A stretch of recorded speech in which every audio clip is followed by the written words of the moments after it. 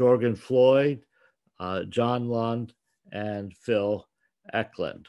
And we're going to start off with Jorgen Floyd, who is going to talk about the battle in the Norwegian coastal waters during World War II, which is a subject that's a neglected part of a neglected area.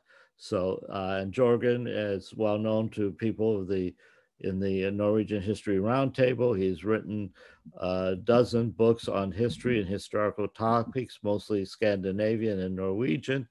And we are happy to present him as our speaker. And if you can unmute yourself and continue the presentation.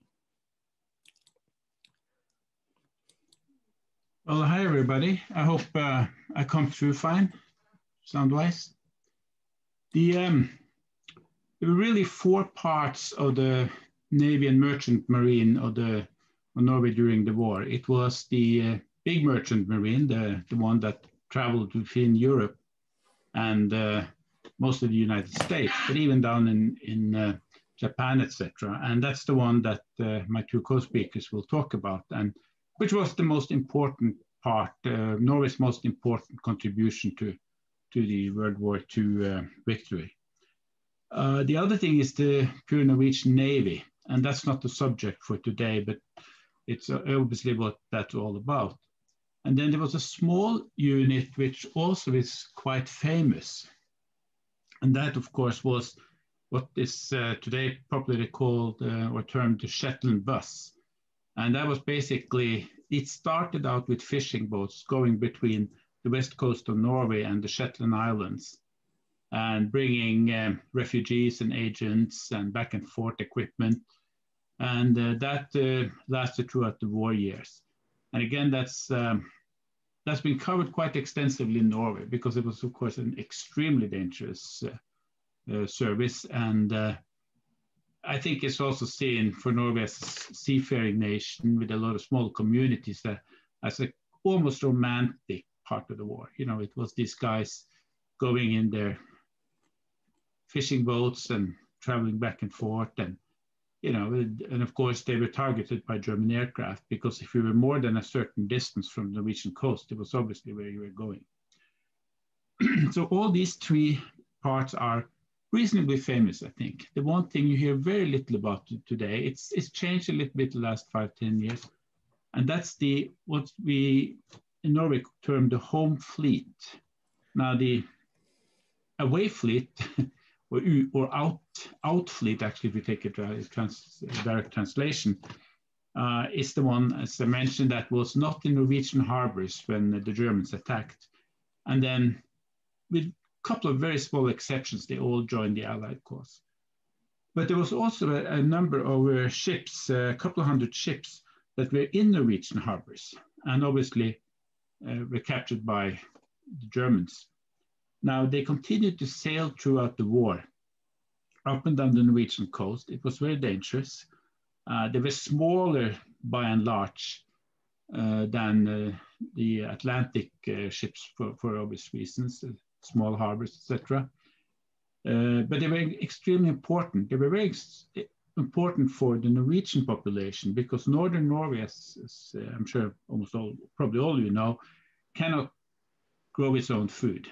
You know, this farming in Northern Norway is not a big, especially back then, was not a very good profession. So you had the fishing, and of course the Germans were interested in the cod liver oil and the oil, especially for the submarine crews. But it was also necessary for the Norwegian population in the north, because as I said, one, they needed food, and there's no other way to get it. In those days, the roads going north were extremely bad. Even today, they're not great, but well, actually they've become quite nice the last 20 years. But in those days, it was very tough. And of course, petrol was a almost constant shortage for the German forces. So you couldn't really just jump in a truck and fill it up and go north. The train didn't go very far. It goes to Trondheim. But that was it. And you know, you're not even halfway up the Norwegian coast when you're in Trondheim. So the railway that today goes up to Tromsø didn't exist then. It was actually started and to a certain extent not completed, but almost completed by the Germans. So the coastal traffic was very important for the Norwegian population in the north, and it was important also for the Germans because up in the north they had the Lapland army, which of course was initially in the beginning of the war fighting with the Finns, and then when Finland switched sides, they had to be supplied from Norway. That was the only way. They couldn't come any other way. So it was a traffic that was necessary for both parties.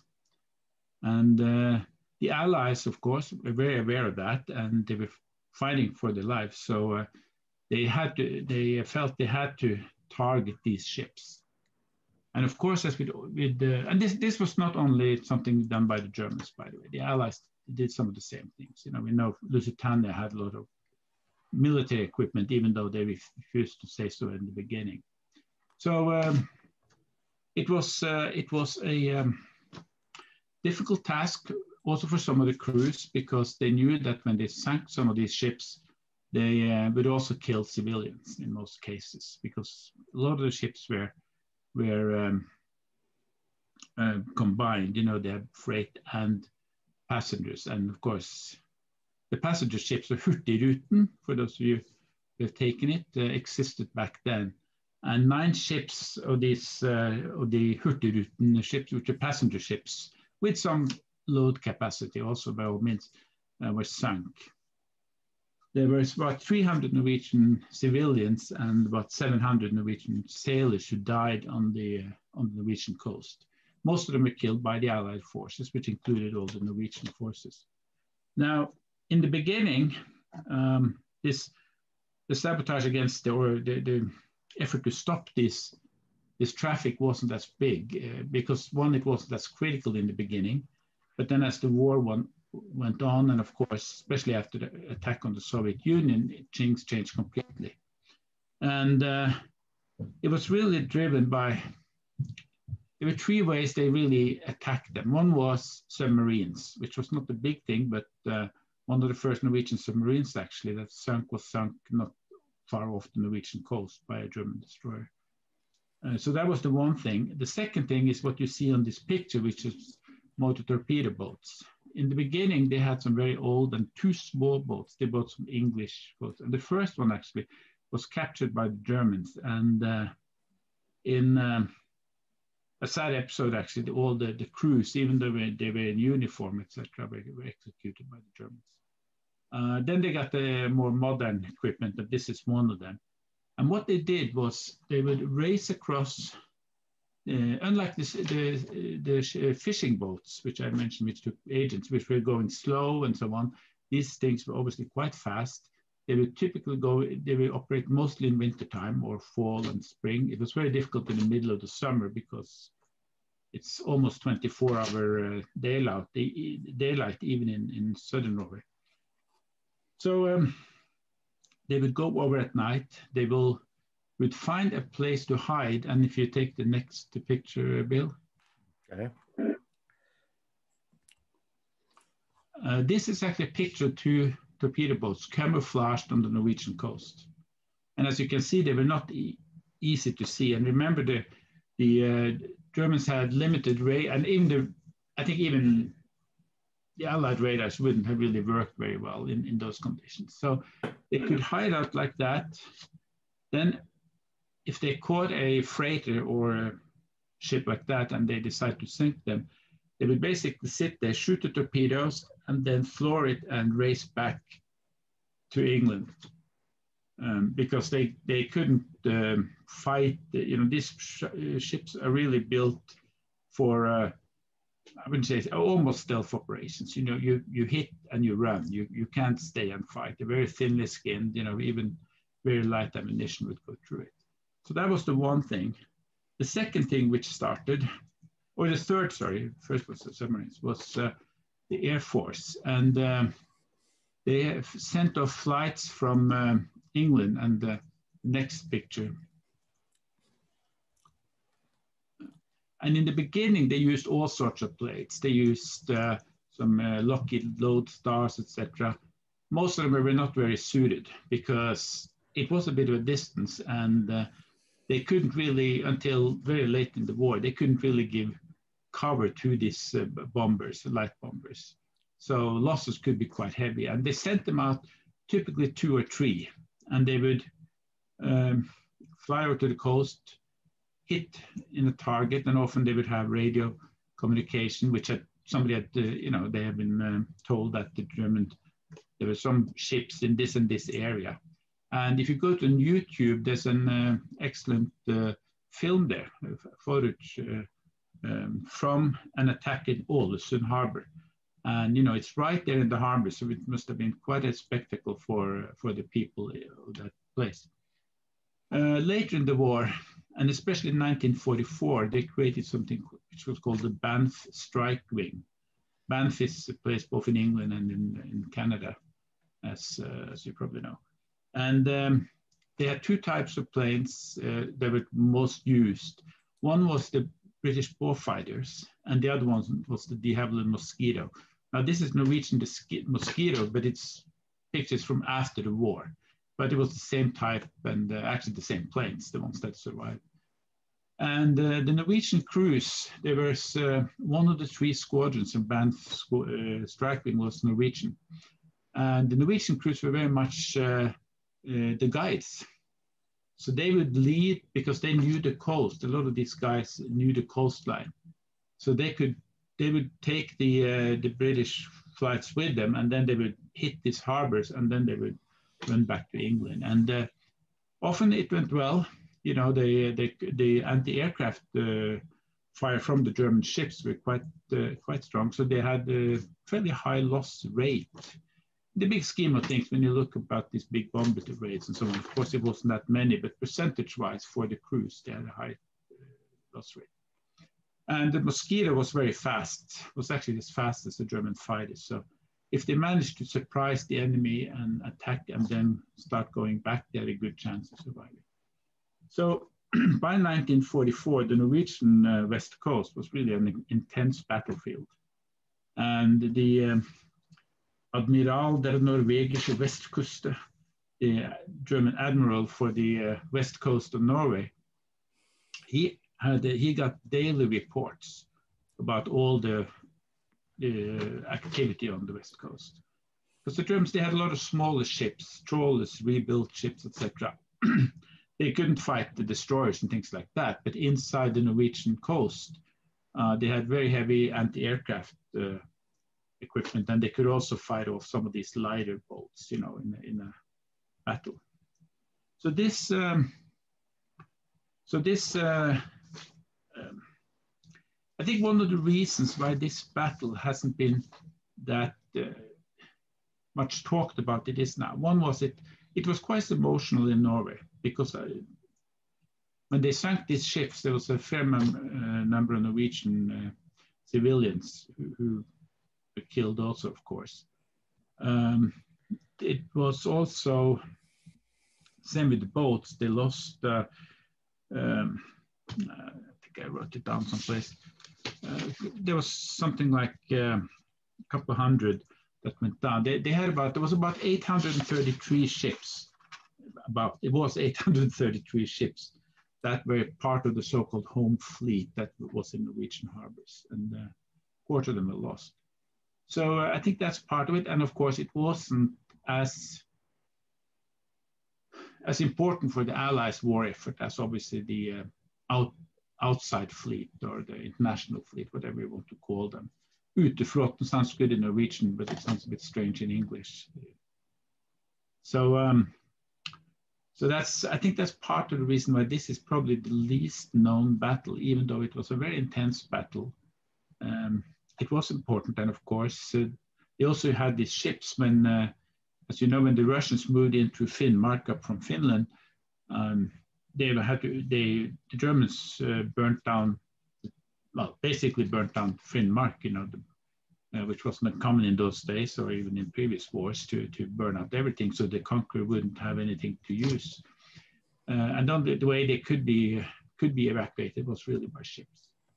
So it is it might be probably the least known part of the sort of the four legs of the naval sphere that Norway was involved in. So I think that's a little introduction, but it's a little it's an interesting part of the war. If there's any questions, or how do you want to do it, Bill? Do you want questions? Do you want to we'll have questions first of all? Yeah. Jorgen. Yeah. Wayne Lindbergh. I had a question. The patrol boat that you have pictured here looks very much like an American PT boat. Were those supplied by the Americans to the Norwegians? No, during the war it was mostly. Well, this may be I think that's the number 5. I think that was one of the first boats they got. They were built in Britain. After the war, they had some English ones. The only American ships that were supplied were the 3. It was actually sub-hunters that were used for the Shetland bus from 1943. Because in 1943, the losses on the ships going back and forth with these agents and refugees and so on were too slow, and they had a very high loss rate in 1940. It was so high actually that they had to stop them. And then the U.S. Navy transferred 3 sub-hunters to the U.S. to the Norwegian Navy, and they were actually at that stage they also became officially a part of the Navy. Originally, that was a part of the Merchant Marine. And those 3 sub-hunters were really excellent, and they didn't lose any of them, and which I'm very happy about, because I may not have been there if they did, because my dad escaped on one of them. And then he joined the commanders, and then he was shipped back to Norway a year later, and also with one of those sub-hunters. And he said that, the great thing was he survived. He said the other thing was that they were awful. He said he was so seasick, they tied him to the mast, or to one of the masts, so he wouldn't jump overboard. He was just so seasick. Strange thing was that later in life, we always had a boat.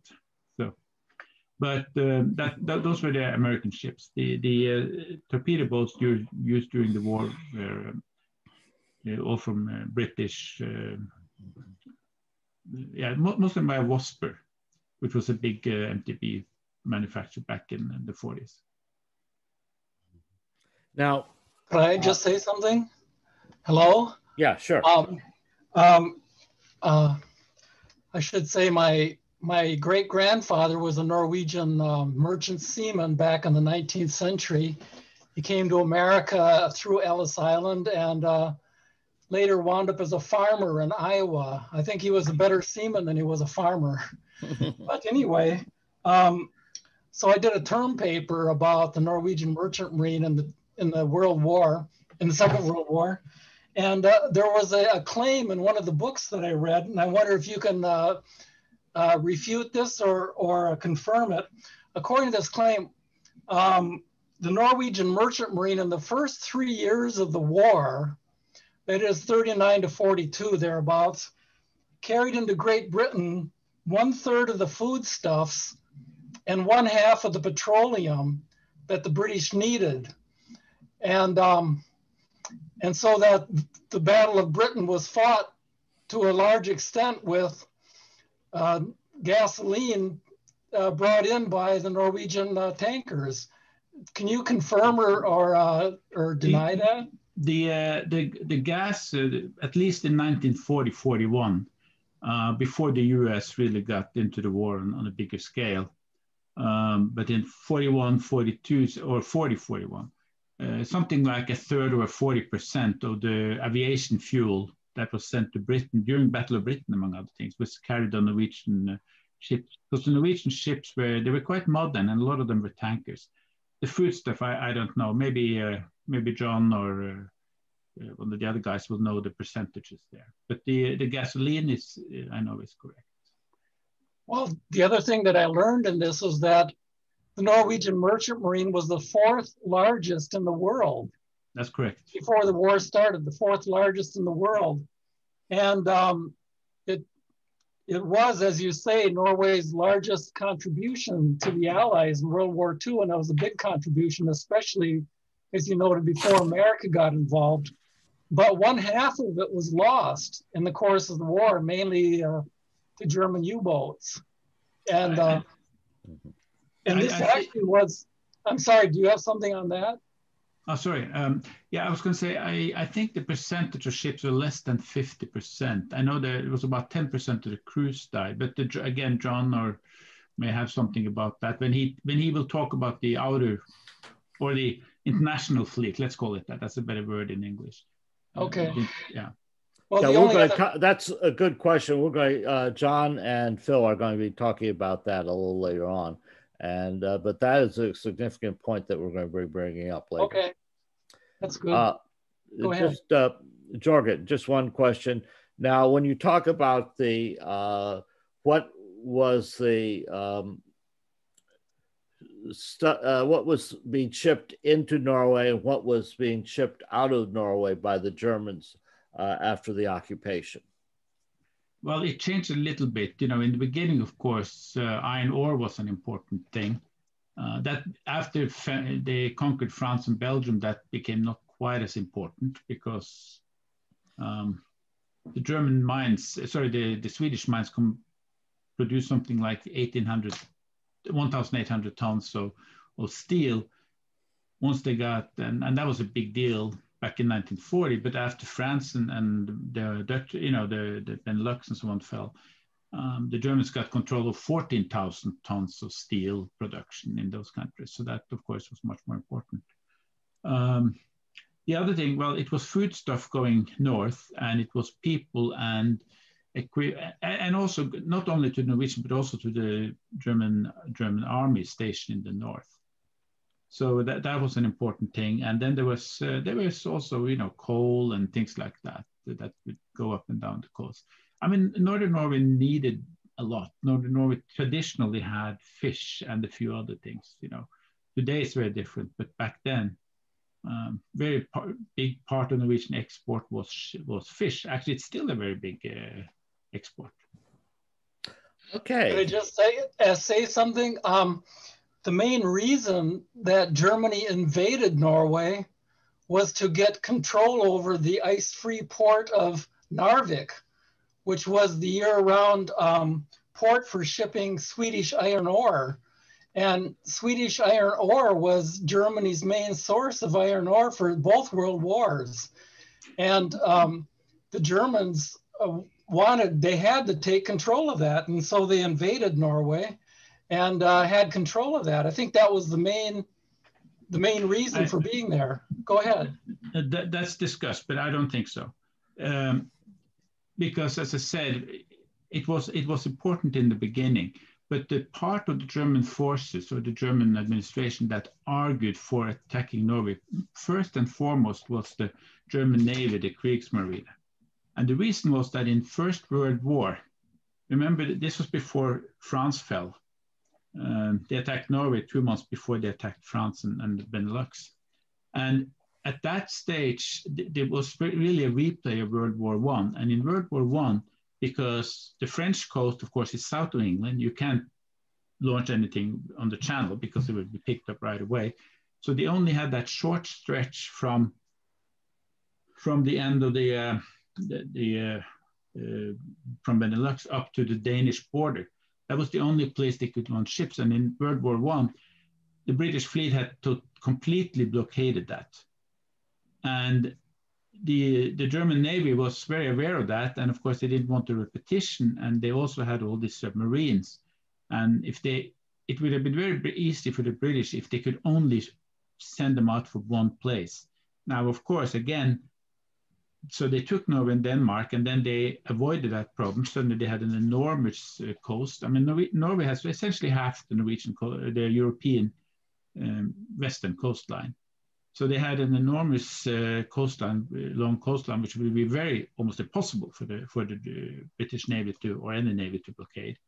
And on top of that, of course, then a little bit later, they also got the French ports. So then they had everything from Spain up to North Cape. So the British couldn't repeat that blockade. So the German Navy was the biggest. They were the ones who were most adamant that they should attack north. iron ore was certainly important. And again,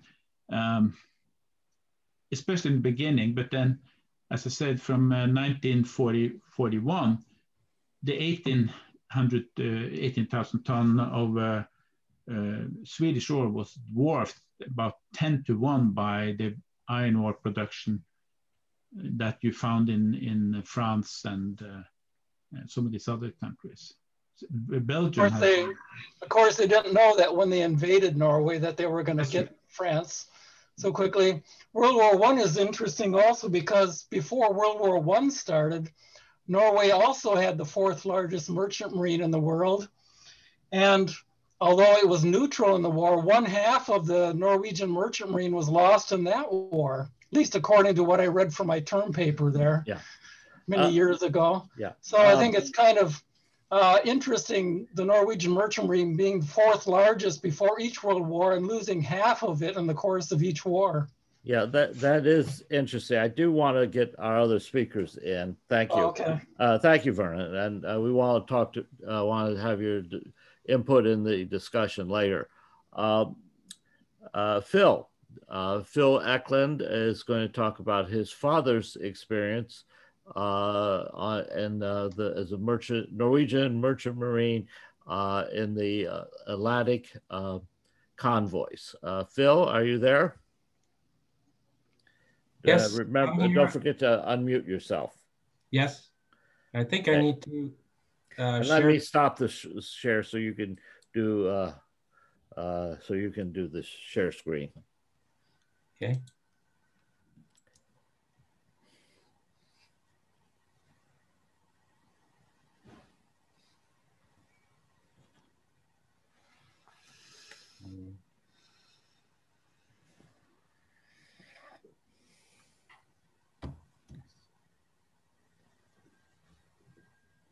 Okay.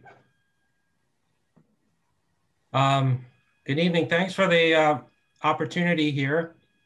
Again, some people may have stole my thunder a little bit, but about the importance of the Norwegian merchant marine during World War II. And some of the facts have already been stated, but I just want to give like a personal perspective. My father was an 18-year-old at the time of when Germany invaded Norway, and he had no idea what would await his future. So, and he also, like many other World War II veterans, he always said to me, I wasn't a war hero. I didn't experience much excitement, but I'd like to dispute that. But anyway, so here is my father as in 1939 for the passport photo, and here's some of his work papers and his pay book that he kept in his files. So why would someone join the merchant marine from Norway? Well, for young men with a limited education, my father felt that his career and his future was almost guaranteed because Norway was still coming out of the Great Depression. It was also not the military. So if you didn't like the ship that you were on, you could sign off. And generally, being on a merchant ship was much better than being in the Navy, in which you get higher pay and you had your own cabin. Or you might share a cabin with someone. So my father had 4 different jobs throughout his time in the Merchant Marine. He first started off as a mess boy for the officers. Then he was an oiler in the engine room, and then he started to become like a regular sailor. So here's some photos from my father's photo album of some casual moments. You can see that some places they visited were a little bit warmer and more tropical.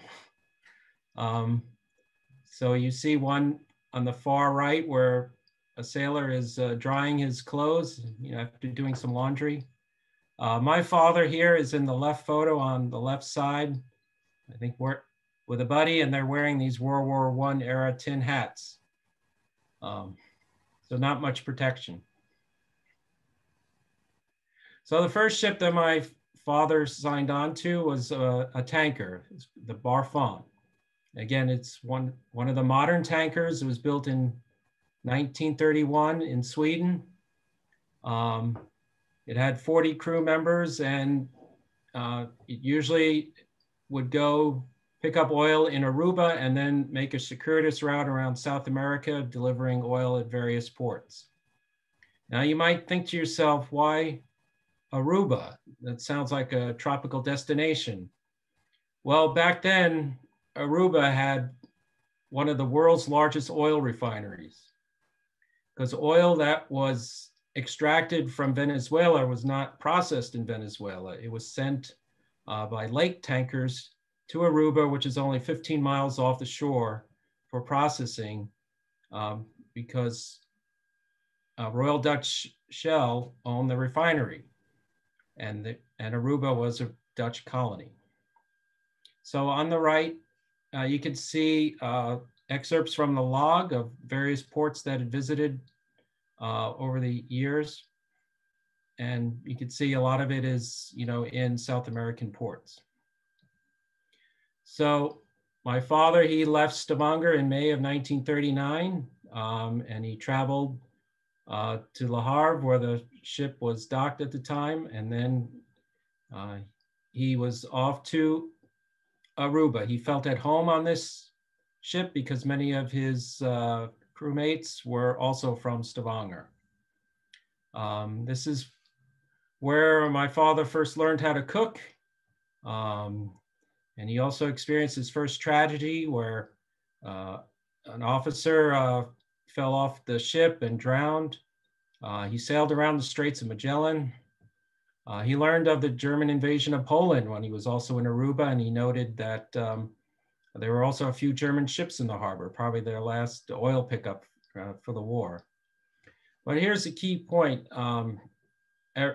People talk about that there was a phony war after the German invasion of Poland, and there was nothing going on for a few months, but there was a lot of activity on sea. And there were 58 Norwegian merchant ships were sunk by Axis forces during this time, even before Norway was invaded.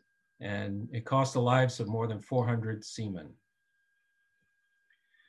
So my father was witness to history on a few occasions. When they were pulling into Montevideo, they saw the scuttled Admiral Graf Spee, just outside the harbor. And one memory that stuck in his mind was that he was trying to talk to one of the crew members of the Graf Spee in a nightclub, and a German officer came over and reprimanded this sailor and took him away. My father was also in Aruba when he learned of the German invasion of Norway, and his heart sunk because he knew that he wouldn't be able to return home. And this is from again, you have to think of him as a 19-year-old, almost a kid. And he also saw the British battleship HMS Resolution being towed into the harbor in Freetown, Sierra Leone. Sierra Leone was also a British colony. The Barfon was delivering oil from Aruba to Freetown at the time. And the Resolution was damaged because the Brits and the French failed in their attempt to evict the Vichy French from from Senegal. So after his time on the Barfon, my father signed on to another cargo ship, a Gunderson, that mainly was delivering fruit from the Central America or the Caribbean to the East Coast. But he didn't stay on the ship too long because he didn't like the accommodations. He woke up almost the morning after he signed on the ship, and he wound up full of bites all over him, and he found out his mattress was full of bed bugs. So he says, "I'm getting off."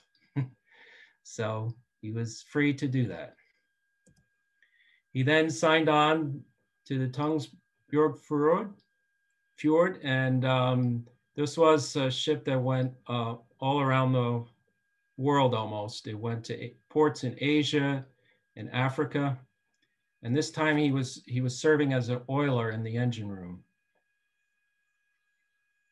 He then signed off that when it was in port on the west coast of the US, and he signed on to the Marie Baki. That ship initially was making routes up and down the west coast of both the United States and South America. Until November of 1941, it was ordered to join the East Coast convoy systems from Halifax. So, and at this time, the ship was outfitted with naval guns at a Canadian naval base in Vancouver. And my father had his first introduction to gunnery training. So you see some pictures on the right of types of guns that would be placed on merchant ships. The one on the top right is one that would be used to target surface U-boats or German raiders. Again, many times U-boats would not launch their torpedoes while underwater. They would like to be surfaced. Many times they attacked at night because the technology for staying underwater for long periods of time was not fully developed at that point in the war. They also installed anti-aircraft guns, which you see a representation on the bottom right. So he barely had any military training, and here they're thrown into operating naval guns. He had a little bit more naval training when he was at Governor's Island in New York City, and then more training when he was at Camp Norway in Nova Scotia, which we'll get to in a minute. So one of the things that really settled on my father's mind was what happened to him on December 7th, 1941. So many of you may remember where you were when Kennedy was shot, or when the space shuttle exploded, or on 9/11. But one thing that impressed on his mind was they approached the entrance to the Panama Canal, and an American aircraft came by to scope it out. So initially the plane was higher up in altitude for its first pass, and then came around for a closer look. And then it looked like it was coming around for a third turn on against the ship. So the officer on deck ordered my father to open fire on the American aircraft if it came back for a third approach. So my father said a few choice words to the officer, basically like, heck no, I'm not going to fire on an American aircraft. They had a huge debate, and they finally settled on, if the aircraft opened fire first, then we would return fire.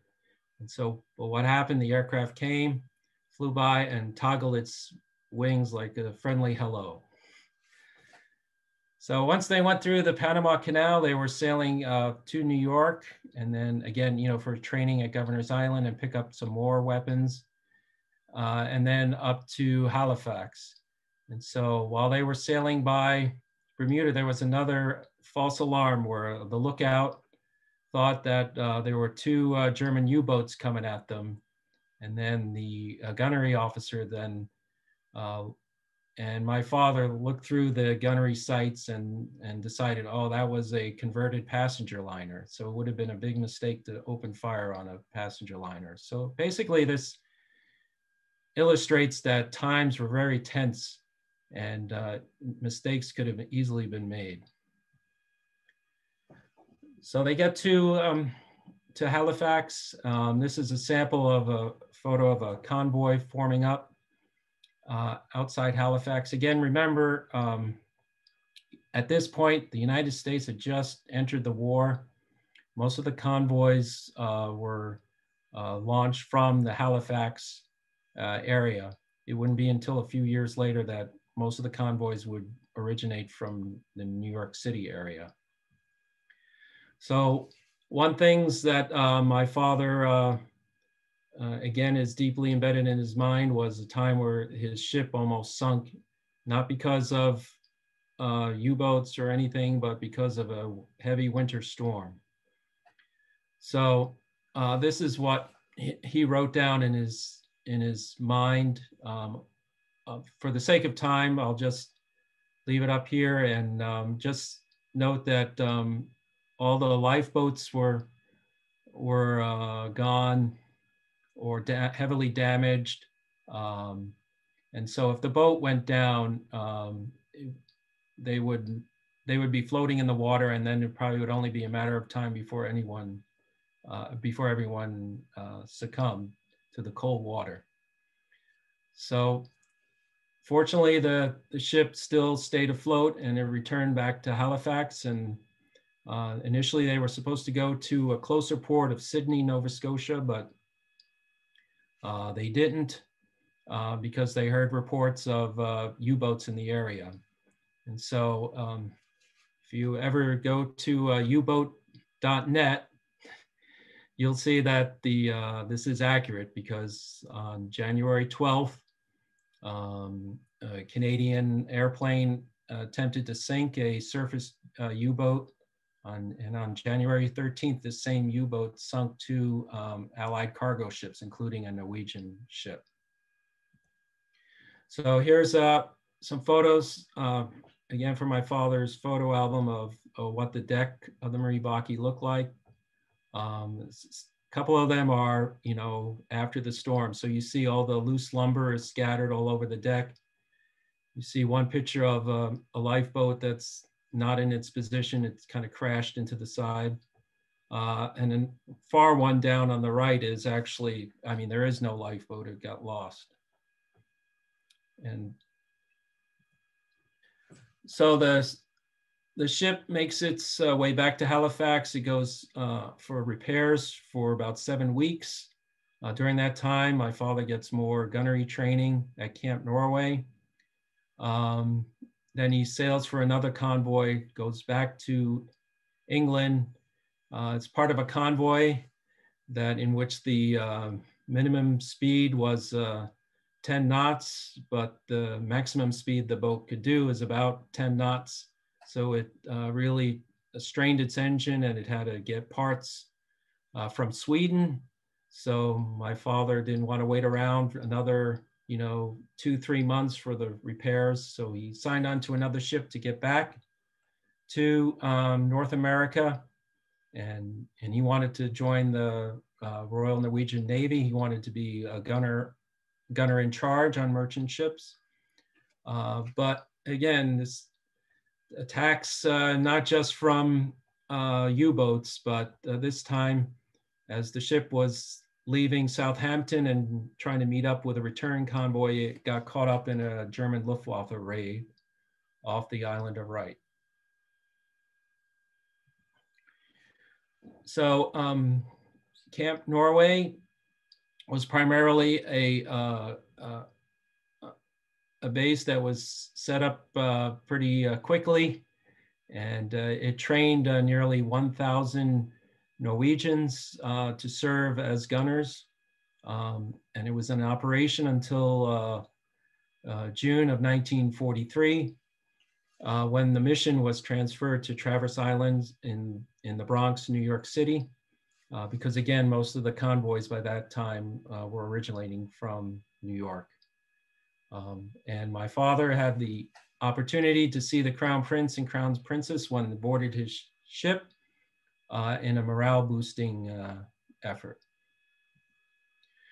So here's the front entrance to Camp Norway back then, and all that's left is in the right photo. Nothing there. But they do have some memorabilia in the Fisheries Museum of the Atlantic in Lunenburg. So some people donated old uniforms and pictures and medallions and stuff that you could see there. So many Norwegian seamen were injured or sick during the war and overtaxed the hospital system there in Nova Scotia. So the Norwegian government bought this hotel and converted it into a rehabilitation center called Kings Hill in Chester that could support about 153 patients at a time. So a short summary of the fate of the 5 merchant ships that my father served on. The 3 were sunk. 2 survived the war, but 1 almost sank due to weather, and another one was attacked by the air. So this was all very dangerous occupation. So this gets to some of the statistics that were mentioned before. I think it's very important that we meditate on this a little bit. There are over 1,100 merchant ships that were in international waters that served, the Allied cause during World War II.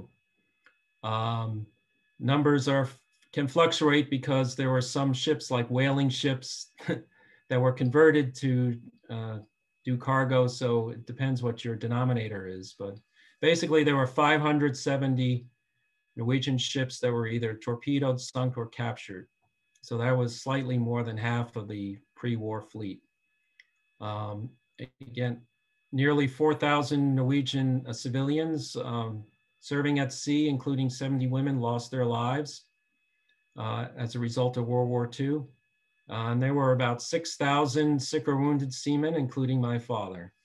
So if you compare the casualty rates of other branches of the service and you see the Norwegian merchant sailors, you'll see that the immense sacrifice that they made. So if you were in a time machine in 1945 and you had a choice between, oh, should I serve in the Marine Corps or should I be a Norwegian merchant seaman? You probably would survive better if you joined the Marine Corps. So this is my father when he finally got his war medal. It took a long time, but they finally recognized merchant seamen for their service. In 1979, so he got his medal in 1981. And just want to say thank you for listening. And this center picture is a monument, a memorial to all the Norwegian merchant seamen and Navy persons who served during World War II in Oslo Harbor. Thank you. Okay, thank you, Phil. Thank you for the very good presentation. And I want to also, we'll hold questions on this because John's talk is going to be pretty similar, and then we'll open to questions for everybody, okay? John, are you ready to speak? Yeah, I think we got to do the... Now, Phil, can you, yeah, okay, good. Share screen.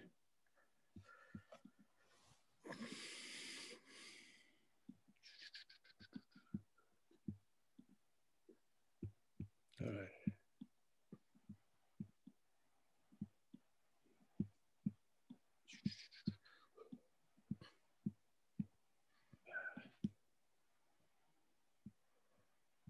Hang on a minute, folks.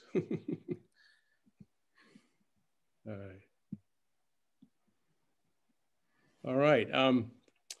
That's my dad and my daughter, Emily, who is a member of the lodge in Washington, D.C. I don't know if Emily's on tonight, but it's right about bedtime for her children right now. But that's my dad, and they're in our old sailboat. And my father has a sort of remarkable, almost very impossible story to tell. His wartime experiences as an officer were the kind of challenges and experiences that few people can go through. But he was a strong believer in morale and sort of inner strength and the power of that. He'd been trained as an officer in a very, very rigorous discipline. I mean, the Norwegian Merchant Marine, for its size, is extremely modern, and there were decades of tradition in developing. He starts at the sea as a cabin boy, like Phil's dad. And what's interesting is the ships he was on, the crew ate separately. the officers and the passengers ate together.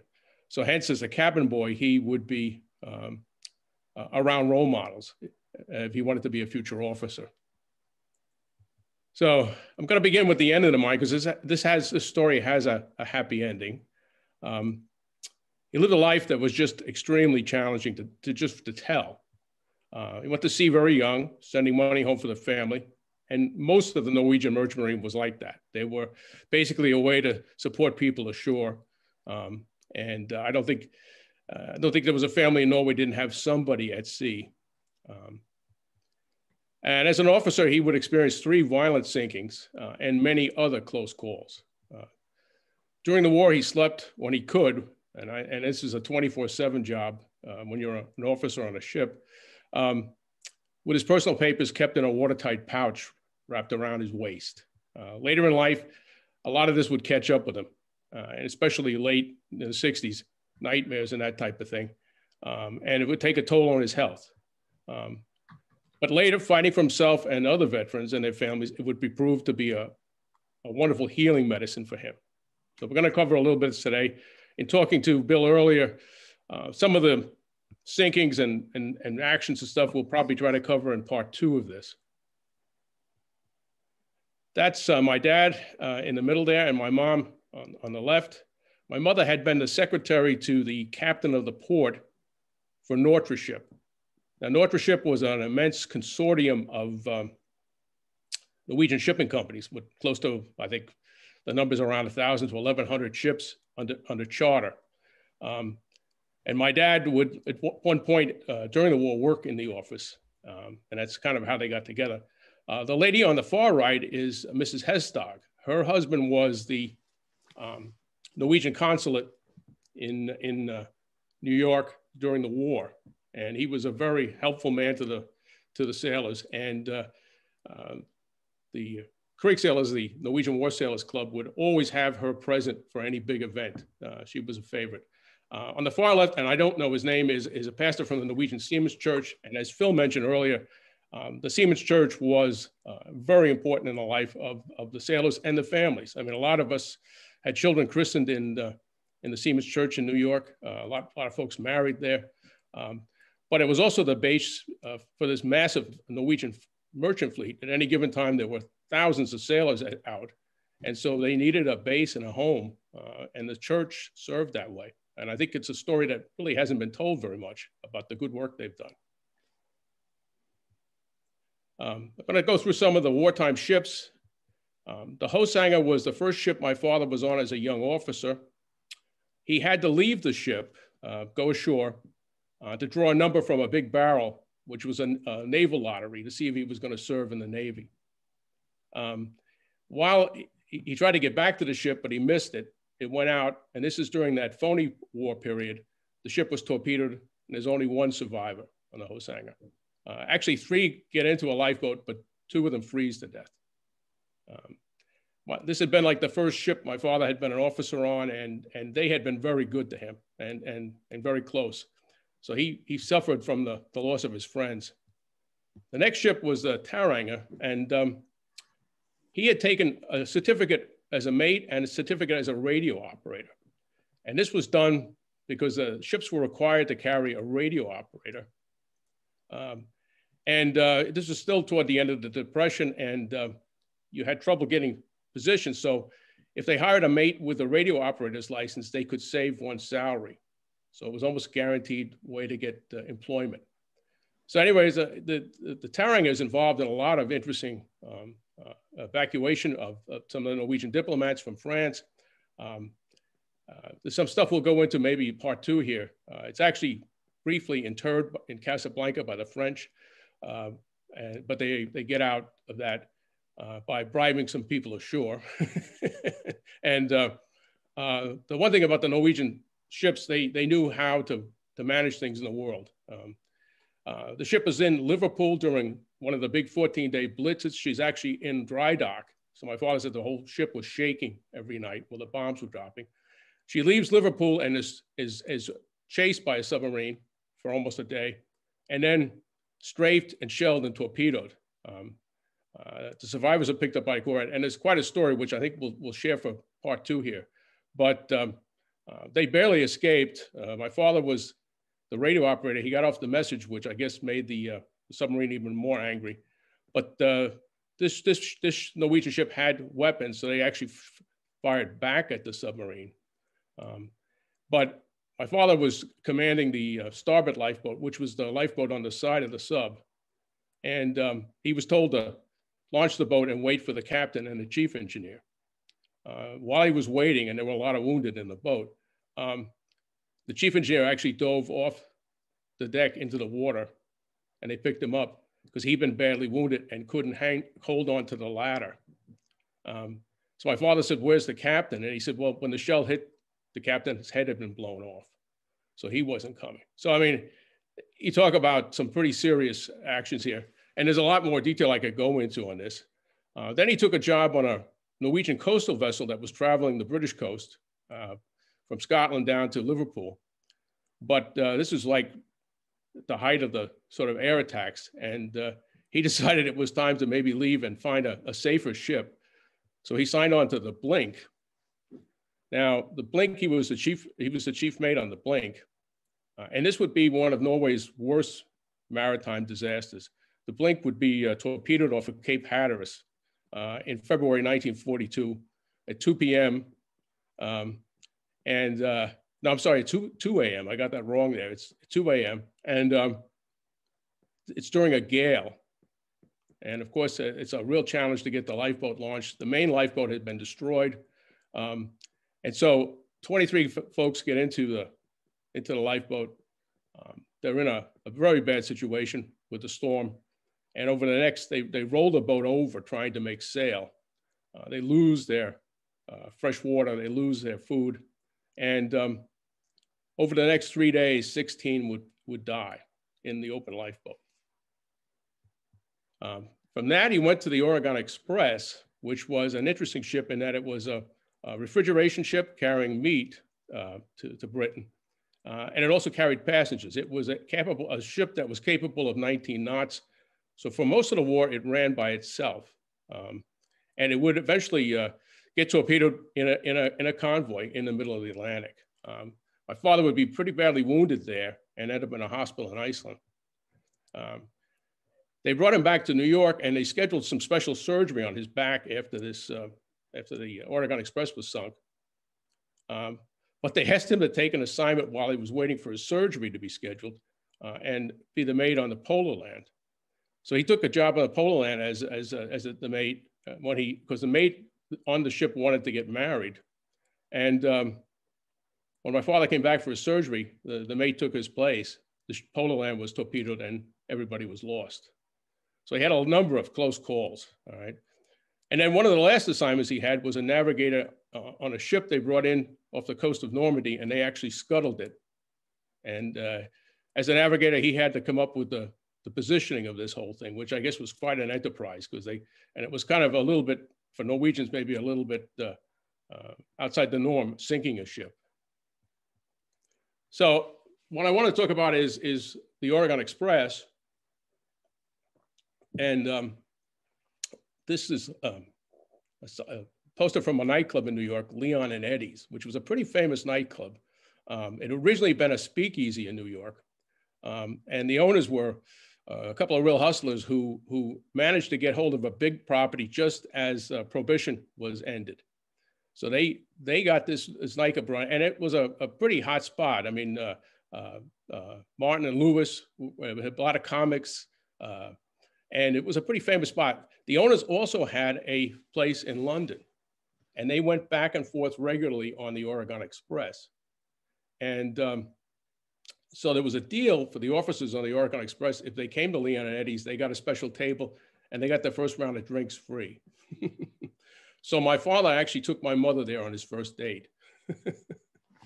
So with Leon and Eddie's, it was kind of a special place for us and our family. And if you look on anything about old New York, it's a real hot spot. And for all accounts, the owners were very interesting people to travel.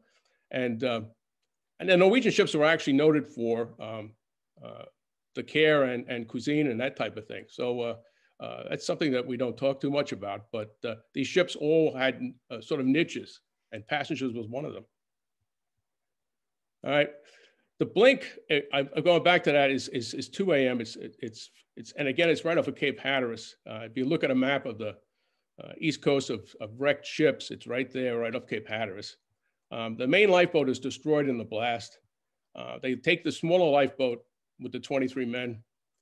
As they're leaving the ship, they see 2 men on the deck of the ship as it's sinking, waving, and they yell to them to launch the life raft to pick them up in the morning.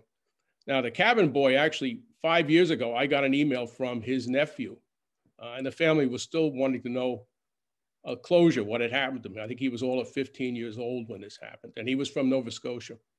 The morning reveals no raft, but a horrible sea conditions, and the lifeboat overturned several times. The men finally sit in it, this near flooded boat, unable to get water and to the food. And next day they begin to perish, 1 per hour. And after 3 days, only 6 survive. So my father took the time to write. He was the only officer that survived, and he took the time to write the log, the final log of the Blink. And after the war, this became a major go-to document for historians. And then there were a couple of interviews over the years with the Norwegian broadcasting system. And one of the things he speaks about an awful lot while these guys are in the lifeboats,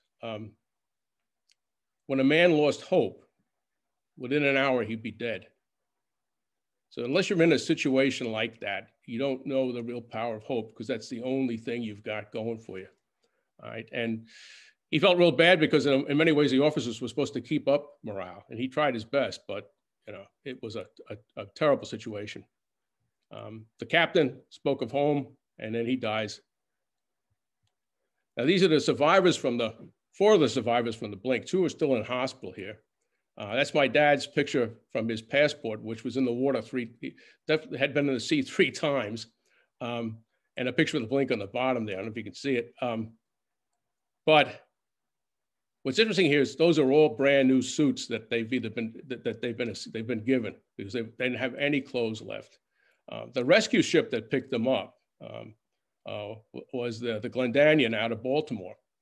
And as soon as they got on, my father was the only officer. The captain took him down to his cabin and had my father sign papers. And then he opened up the ship's store on there and issued them new clothing. So, I mean, the merchant marine was a difficult profession, and here they were after 3 days in a lifeboat buying things, right? When my father passed away in 1996, there was a woman at the funeral who came to me, and her father had owned a tailor shop in Brooklyn. And she said she had got to know my father because he was coming in there frequently to get new uniforms. So 3 times he's sunk, 3 times he loses all of his gear. And so his log is still quoted today. Right now, I took this off of the Norwegian Broadcasting website. It's still up. And it's a nice video that goes with it, but it's mostly in Norwegian. And they filmed this in Brooklyn. Now, I think we should point out that in 1940, the census points out there were 55,000 Norwegians living in Brooklyn. And that's a pretty healthy number for a country the size of Norway. And during the war, that number grew more. And that doesn't count the rest of the metropolitan area either. Now, my father's health began to fail in the late 60s. He'd gone on to become a captain on American ships and everything, and had a career there.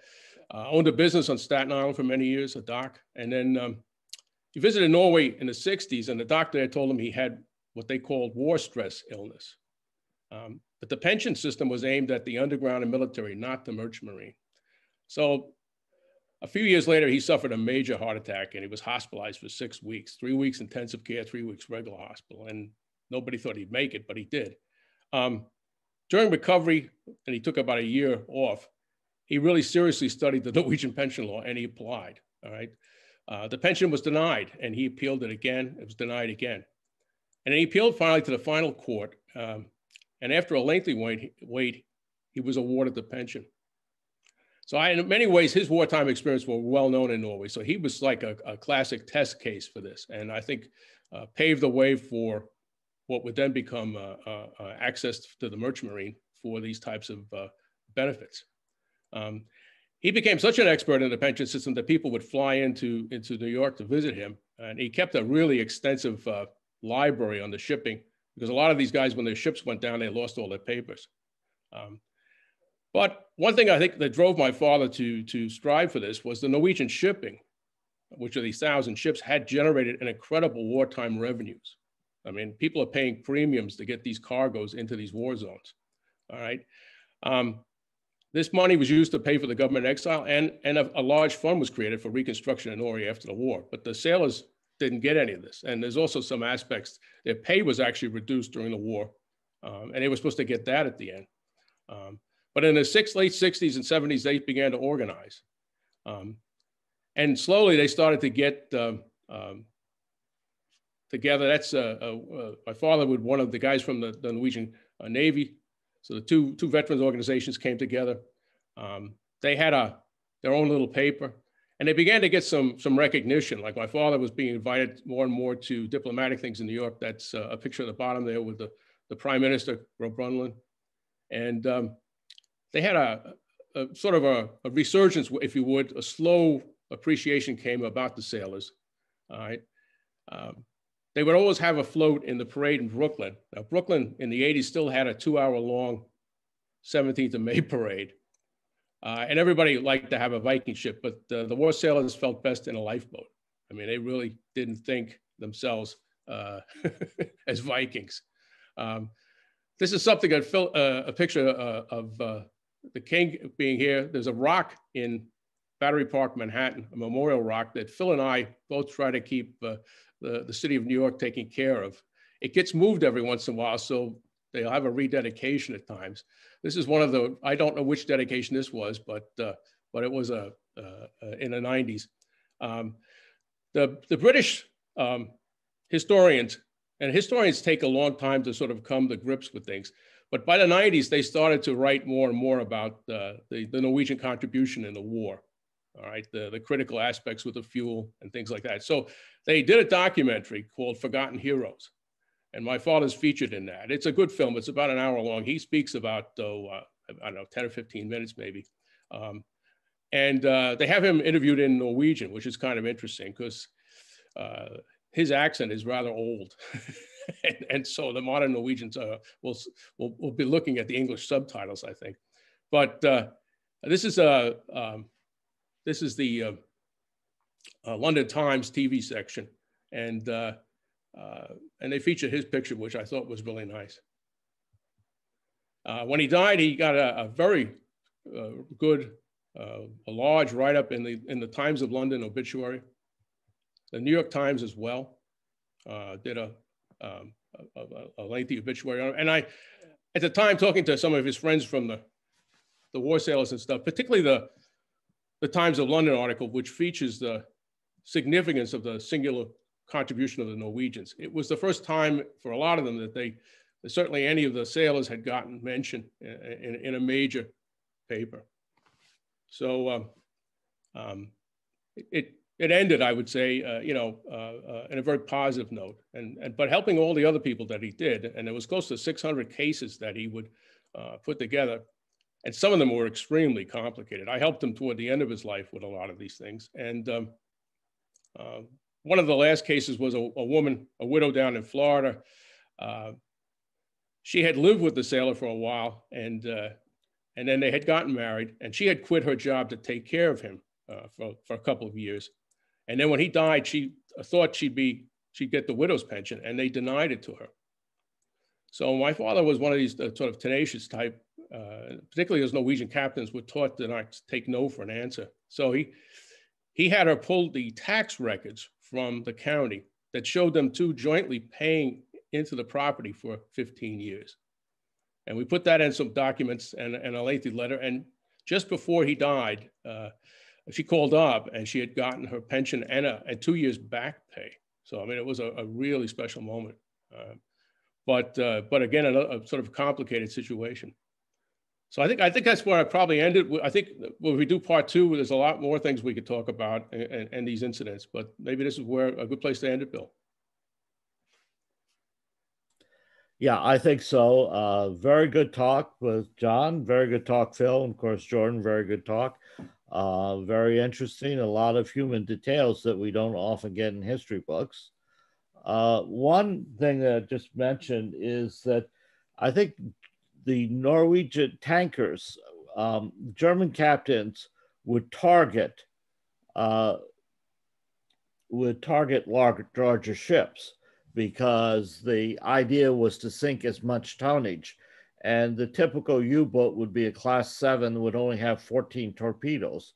So they're not going to waste them on small ships. They want to go after the tankers. And since Norway had a lot of the tankers and large ships, Norwegian seamen would be more likely in the crosshairs than other ships.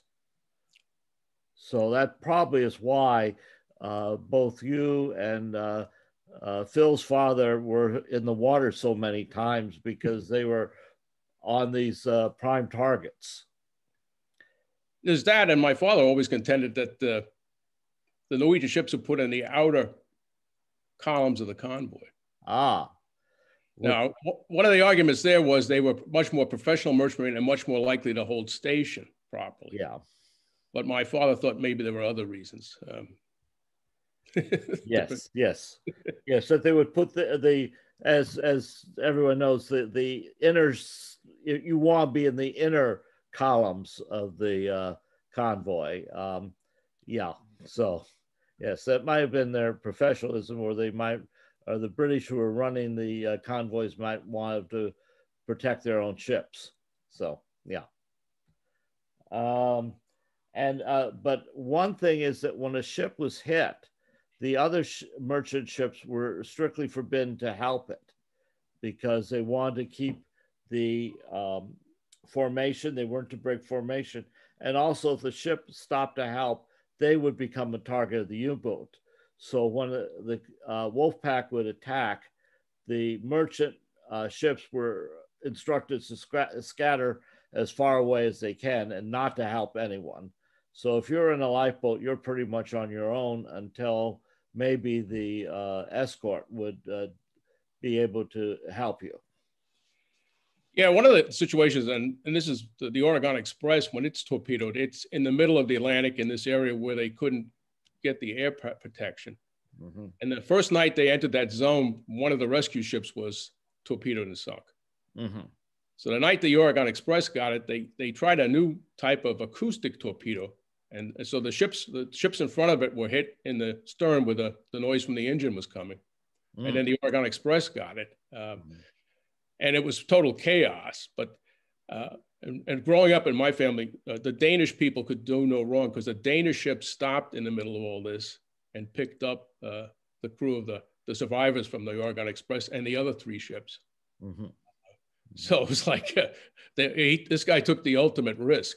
Yeah, that would be very courageous, yes, because they were instructed not to do that. Okay, yeah. I want to know if okay, Eric, did you have a comment? No, that's right about the acoustic torpedoes lasted for a little while, but then they caught on what was going on, and they dragged essentially rods that would bang together and sort of fool the torpedoes. Okay, John, if you're finished with the slides, can you stop share? Let's see, I can, yeah. Okay.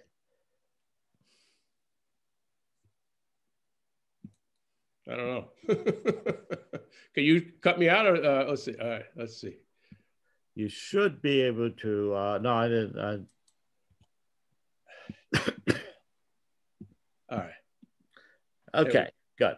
So we're back. As I mentioned, I instructed the speakers to say some good stuff for the next meeting. So I hope everyone could participate. But I'd like to have a discussion now on the questions. Vernon, I didn't want to cut you off before. Do you have any comments? At the moment, none. I thought they were fabulous presentations. Well done, guys. And it's really such a fascinating subject. There's so much written about it, and such a human drama. Irene, you had a comment. Have to unmute. Irene, you have to unmute. Okay, I thought it was a wonderful presentation, and all three. And I read about the difficulties with getting pensions for the merchant marine, and I'm so pleased to hear all the achievements your father had made in that regard. Thank you. Yeah, now that we're older, I think we all appreciate that. Yes. What that could mean, yeah. I should have added that the club, and Phil's father played a role in this club too at one time. I think he was the final president of it. The height, they had almost 600 members in the metropolitan area. And then they opened up chapters in New Orleans and Seattle and Chicago. And there were lady war sailors too. There were many of the radio operators were women on the ships. So there was at least 3 women who had gone through this as radio operators. And one of the women radio operators was married to a guy named Willie Berg, who he had been torpedoed in the First World War, sunk again in the Second World War, was a carpenter on American ships, and was hit by a sniper in Saigon while he was walking on the deck of the cargo ship. Oh no. And he survived it all. I mean, in his youth, he had been a boxer at the Olympics. He was a kind of a petite guy, but physically, really developed. And for a while, he was a protege of Mae West. He traveled with her. Oh my goodness. Now that sounds like a novel. Yeah, it does. I mean, the parties they used to have in the 70s there in Brooklyn, they'd always have a great band. They had Walter Erickson, who was a really great accordionist in his band, and there'd always be a party, and there'd always be some local. In fact, I thought I had a picture of Lee Ullman. I'll have to dig it out for the next talk. She actually came to the 17th of May parades were big events, and they'd always get a lot of local Norwegian celebrities who were in the area and stuff. The sailors really knew how to throw a good party.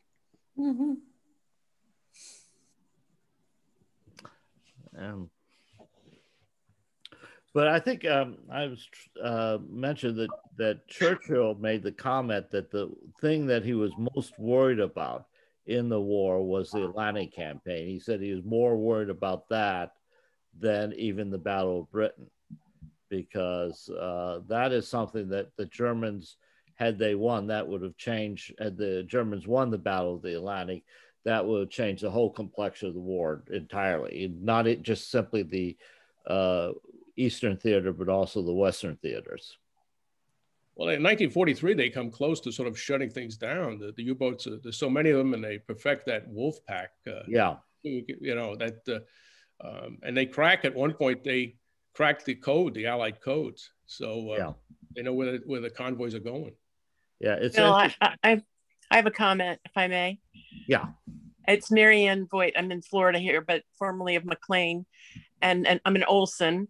But Phil Eskelin, you all did a great job, but I know Phil and I knew his dad, and his dad was so deaf. And I think people underestimate the damage that all this explosions and machine guns had on the poor sailors. Their sacrifice went on for decades because they lost their hearing. Yeah. Yeah, that's true. They didn't have all the, the ear plugs and stuff that you see today. I mean, this is a common problem through and anyone who served in like World War II, around large exploding things. Yes.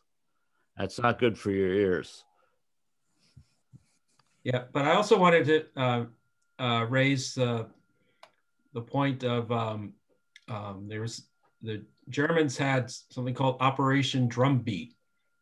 So this came right after Germany declared war on the United States, which people may find, where did that come from in one sense? But I think Hitler had in his mind to starve, you know, Britain and all in any resupply. So he thought he'd try to catch the United States kind of with its pants down, being unprepared. And so this is where they started to deploy all the longer range U-boats, newer U-boats, made it all the way to the East Coast, and just started lighting up all these ships that were just sailing like on their own. Some of them were sailing to join convoys up in Halifax. They would pick up oil in Texas and go around Florida and then come up the coast, and they would be sailing all by themselves. And then you had the silhouettes of the Atlantic seaboard, you know, cities lit up, you know, whether it's, you know, off Delaware or Atlantic City or New York. I mean, the first two casualties of Operation Drumbeat were off, you know, the coast of Long Island. Mm-hmm. And so we lost, I think, about 600 ships during Operation Drumbeat, which was from about January of 1942 to June of 1942. I think about 5,000 seamen were lost of all nationalities. The Germans only lost 22 U-boats in that time. Mm-hmm. Yeah, the Norwegian government used to have a memorial down in North Carolina service because there were so many Norwegian ships, particularly tankers off the Carolinas and Cape Hatteras that were sunk during that period that the Germans called a happy time. But yeah, particularly Cape Hatteras, because that's only the coastal highway, the coastal waterway is like 30 miles wide, which is sort of a perfect target area for the German U-boats. Mm-hmm. It's also true that it was a bit self-made, unfortunately, because the U.S. Navy didn't want to do convoys. They thought they could do better without. And so, of course, people said Admiral King, who was fairly anti-British, he wouldn't take anything that the Brits did. But of course, after a while, he was pretty much forced to it because, as you mentioned, Phil, the losses were so high. In these coastal waters around the U.S. East Coast. Yeah, Admiral King could be very strong-willed individual, and he did not like the British. Could I just say that it was the convoy system that proved to be decisive in both world wars, both World War I and World War II. It was the convoy system that really did it. And in the Second World War, the climax to the whole Battle of the Atlantic came in early 43. And it was at that point that the Allies broke the back then of the resistance U-boat and made possible D-Day. D-Day would have been impossible without the shipping being secure across the Atlantic. So first they secured the sea in early 1943, and then in early 44, they completed the command of the air over Europe. And with command of the sea and command of the air, then the D-Day invasion could go forward. Mm-hmm. Yeah, that's very true. And I was going to say also just quickly that the decisive weapon in the Battle of the Atlantic, what won it for the Allies was the aircraft carriers, the small escort carriers. They were able to put over the convoys so that the convoys had continuous air cover from port to port, completely across the Atlantic. And this continuous air cover proved decisive against the U-boats because, well, it just proved decisive. And it was some of the, air forces were based in Iceland, but it was the escort carriers, say, carrying about 40 planes is all that did it. That's all I have. Yeah, that's very true. The U-boats were very vulnerable to aircraft because they had to spend most of their time on the surface, and also because Germany had them in constant radio contact with the submarine command, which actually was in France, but they were in constant radio contact, which also meant they're easy to locate. Plus, I think one interesting, both the British and the Germans were able to break each other's code. But neither of them would believe that the other side could break their code. So they both knew they could break the other code, but no, the other side, they're too dumb to break our code.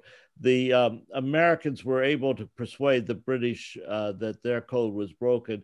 It took a good year, and the British did change their code once they accepted the fact that it was broken. But the Germans were shocked at the end of the war to learn that their codes had been broken. Yeah. And if you want to maybe capture a small glimpse of the Battle of the Atlantic and the terror and that the seamen experienced, I would encourage people to see the Tom Hanks movie Greyhound. It just gives, which I think is on Apple TV, which just gives a little taste of what was a normal convoy system like. So when you talk about the most tense times was when they were outside of air cover. Mm-hmm. So that was called the Hole, wasn't it? Yeah. Mm-hmm. Yeah.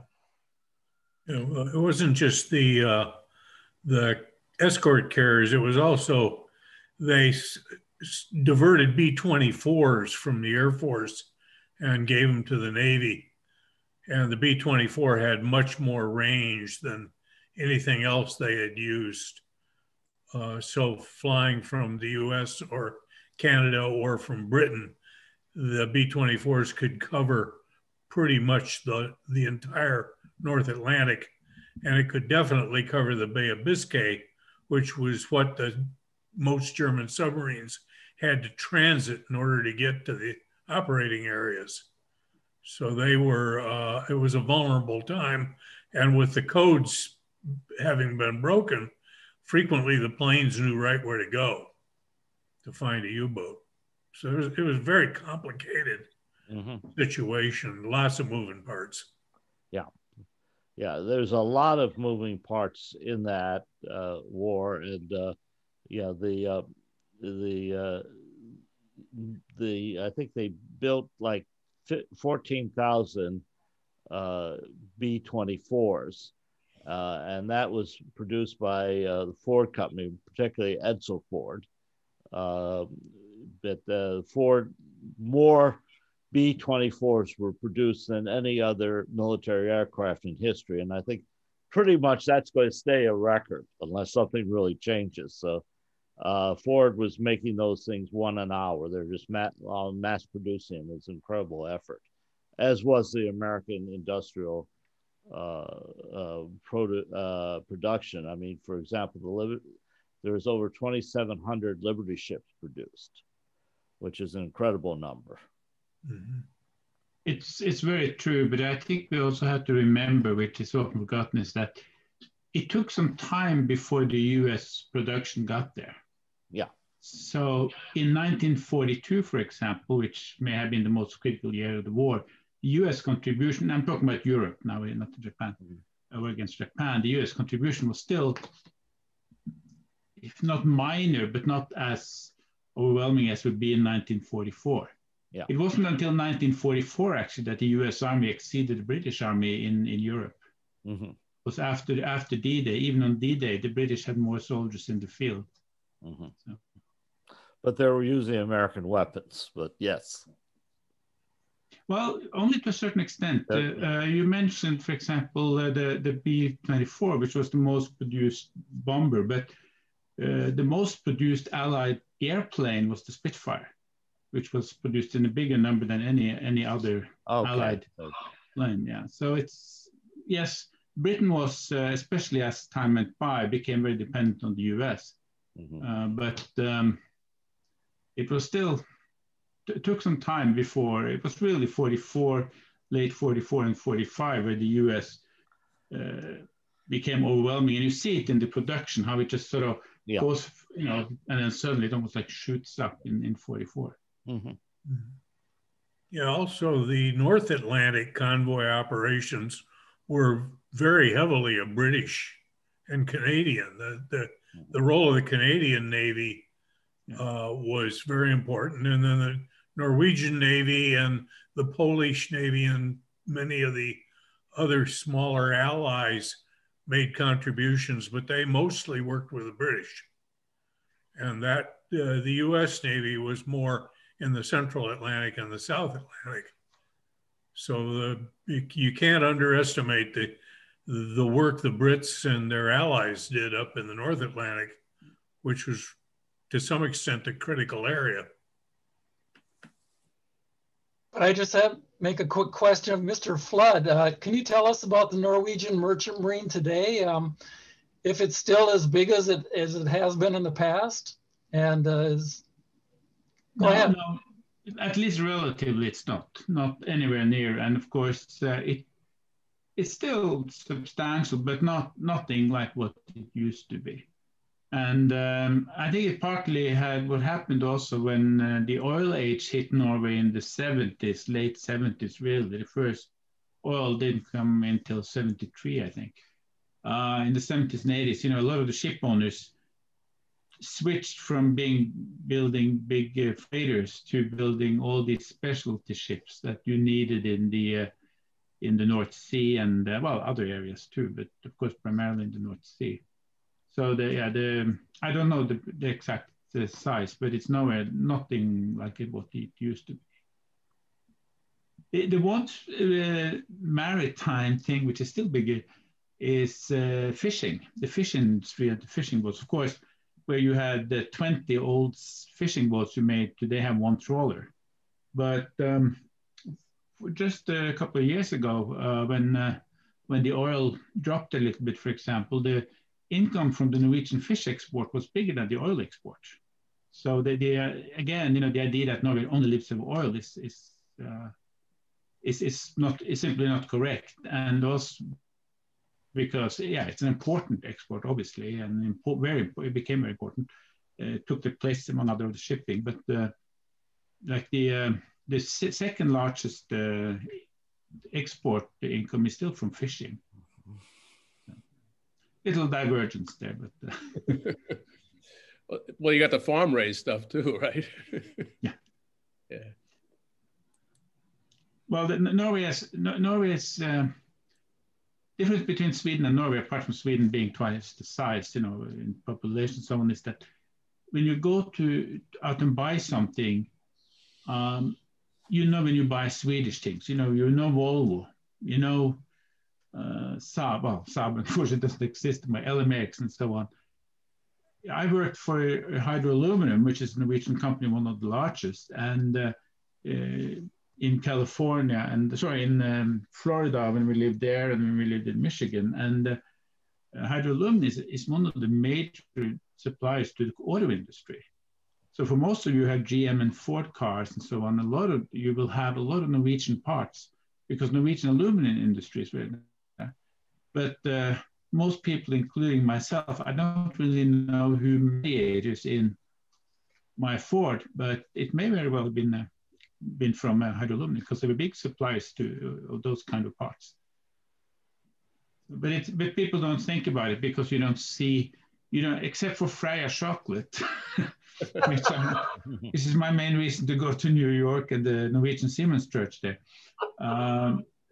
Apart from that, you don't really know when you buy a Norwegian and like a car. I worked for a chocolate company for many years, Mars, right? And Mr. Mars and Mr. Freya were pals. So if you're in England, the Mars Galaxy bar is the Freya formula. Oh, okay. He gave that to Mr. Mars, and then Mr. Mars in turn gave him the rights to do the M&Ms, Norway. So if you pick up, but what's interesting is Kraft bought Freya, and that's an American company. And they tried to take that copyright aspect for the peanut M&M in particular around the world. And they said, no, and so the Mars company said, no, that's something that was between Mr. Mars and Mr. Freya. And it's strictly a Norwegian thing. But if you buy the Icelandic milk chocolate, it'll taste very similar to the Freya. So if you're really hard up, go look for Icelandic chocolate. That's pretty good milk. Well, you also have Marabou because Marabou is owned by Freya. That's the Swedish chocolate. And here in Pennsylvania, in Philadelphia area, they sell it at the Swedish American Historical Museum. Yeah. That's why I became a board member there, because they sell the chocolate. Keith Waters would like to say some words about the Norwegian Children's Home in Brooklyn. I think that's an interesting topic. Keith, you want to say something? You have to unmute yourself first.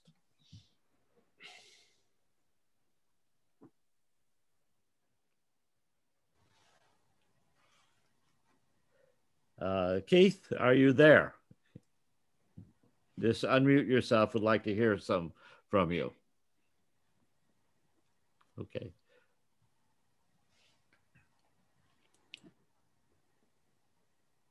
Maybe he doesn't know to click the little red symbol in the You have to click the little red symbol.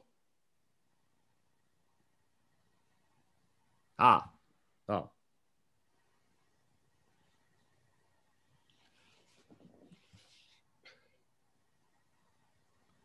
Okay, well, Keith, if you, anytime you want to chime in, please do so.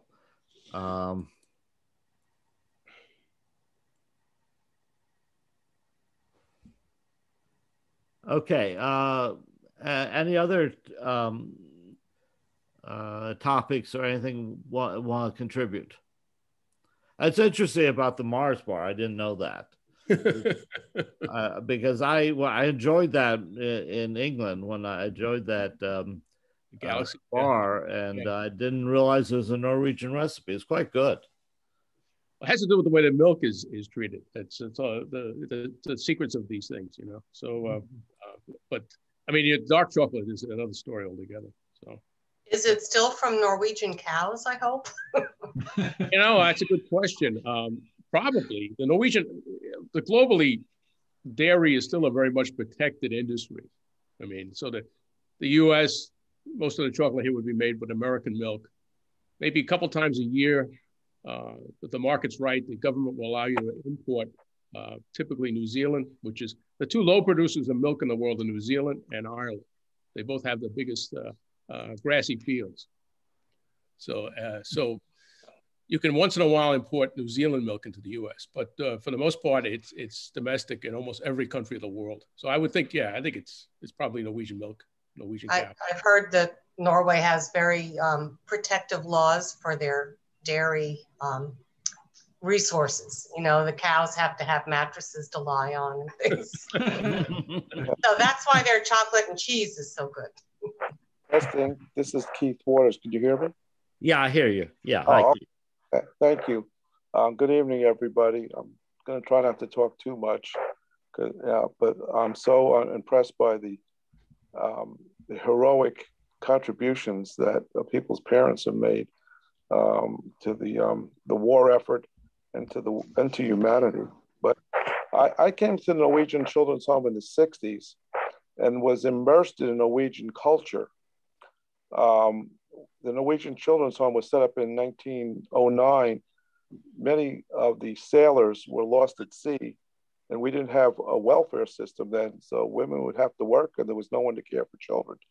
So at times they'd have up to 100 children in a magnificent building that was built through donations from the Norwegians community. Every year we'd have events. On 17th of May, we'd have a float in the parade. We'd have an open house. The king came to the home while I was there on more than one occasion. Council General would come. And the children were really immersed in Norwegian culture, from the food. The people who worked there usually came from Norway. I never understood when people said you came from Bergen. I'm not sure what that meant. They always was snide about people from Bergen. But I am indebted to the Norwegian home and the Norwegian community. They raised me, and they had a scholarship fund. Eventually, it closed, and there's now a Norwegian scholarship fund that's open to anybody of Norwegian heritage. Our assets were liquidated and put into a stock fund. So you may want to think of this one day if you have children of college age. There is money given out every year for the past at least 20, 25 years now. But I just wanted to say that it was quite an experience to learn of so much and to be immersed in the Norwegian culture. The language, the food, and the traditions were still alive, and they're still alive in my heart. Thank you. Keith, good to talk to you. Thanks for contributing. Yes, if I could add to that, actually we're talking tonight about my father, but actually my mother, she was in the Norwegian Children's Home for a little bit because my grandmother died prematurely during the Great Depression. And so my grandfather had no way to take care of all the kids by himself. So she and her siblings spent some time in the Norwegian Children's Home in the 1930s. So we're indebted to them as well.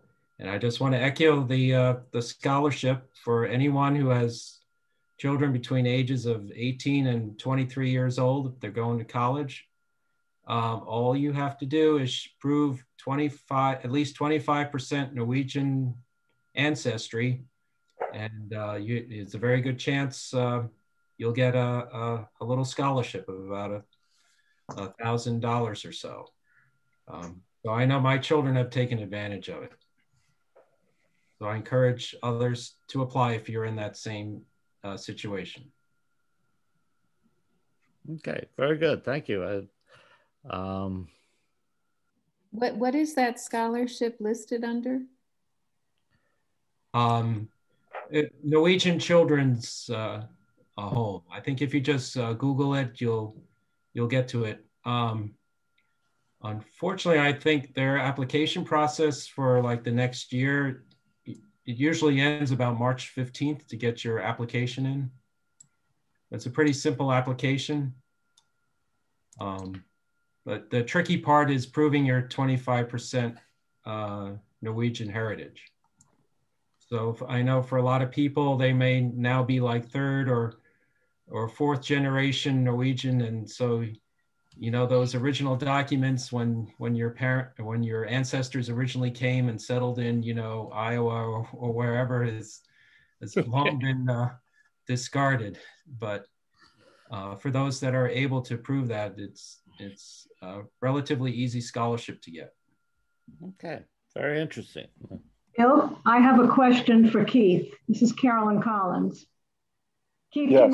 Can you hear me? Keith. Yes.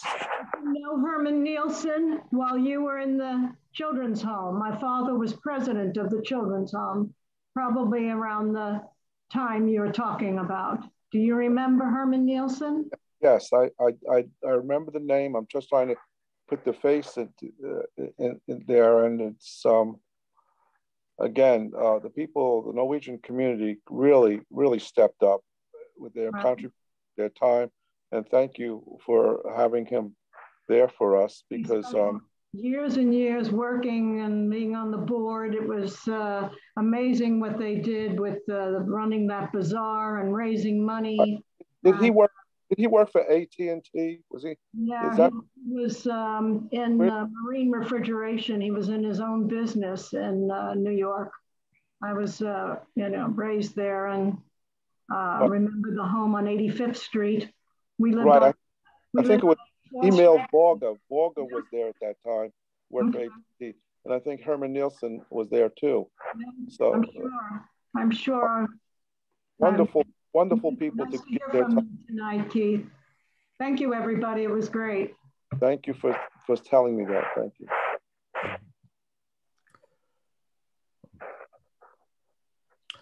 So,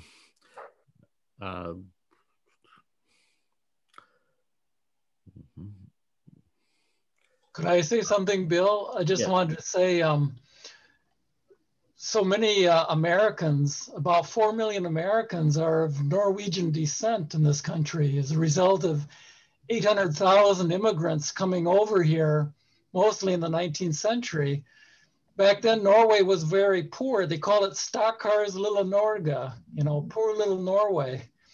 And now all of a sudden, with all of this money that it's gotten from the oil in the North Seas, it's become one of the richest places in the world. So it's a real change from Stakkars lille Norge. So that's all.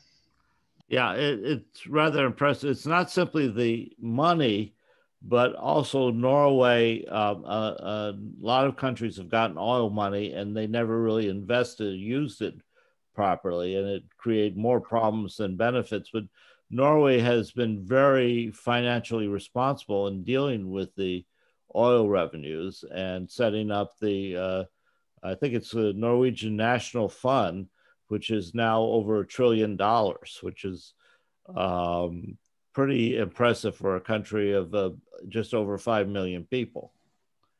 It's the world's largest sovereign wealth fund, and it's owned by a country of just 5 million people. So they've got it.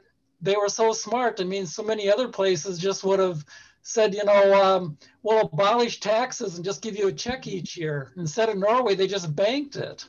Yeah. They banked all that oil money, and so it's a backstop forever for their state. Mm-hmm. And it was just amazing long-term thinking. Yes. Yeah, it's very, there's a number of books on Norway and Norwegian economics, Viking economics, and how Norway has been sort of a model on how to manage that type of money. So I was impressed, John, with your father's willingness to take on the bureaucracies and help other people. I guess one of the things is the Merchant Marine, you have a strong sense of solidarity, not only with the fellow sailors, but with their families and everything. Would you say that's a general with the Norwegian Merchant Marine? Well, he was certainly raised in a culture there that, I mean, he came from. What's interesting is toward the end of his life, he was very involved with that sort of diplomatic world, and they had a big event at the Waldorf when the 50th anniversary of the liberation of Norway, and it was a big evening. Celeste Holm was the MC and all, and he was part of the planning committee. I had to take him to this a few times, and so they said to me, "Your father really has we could tell you come from well-to-do people in Norway." And which was absolutely not the case. And he said, I said, well, why do you feel that? And they said, well, he has such knowledge of table wines and table etiquette. And that's his 3 years as a cabin boy, you know. So I think when you come up from the ranks, you feel close to the rest of them. And the Norwegians had a system like that, where basically you started and worked your way up. So you knew basically almost every job on that ship. And then you went to the officers' school. But there was also this feeling that the officers were supposed to look after the sailors. And so I think when a lot of this stuff started to come together in the late 60s and 70s, he was one of the few officers that was still alive, you know, from the wartime.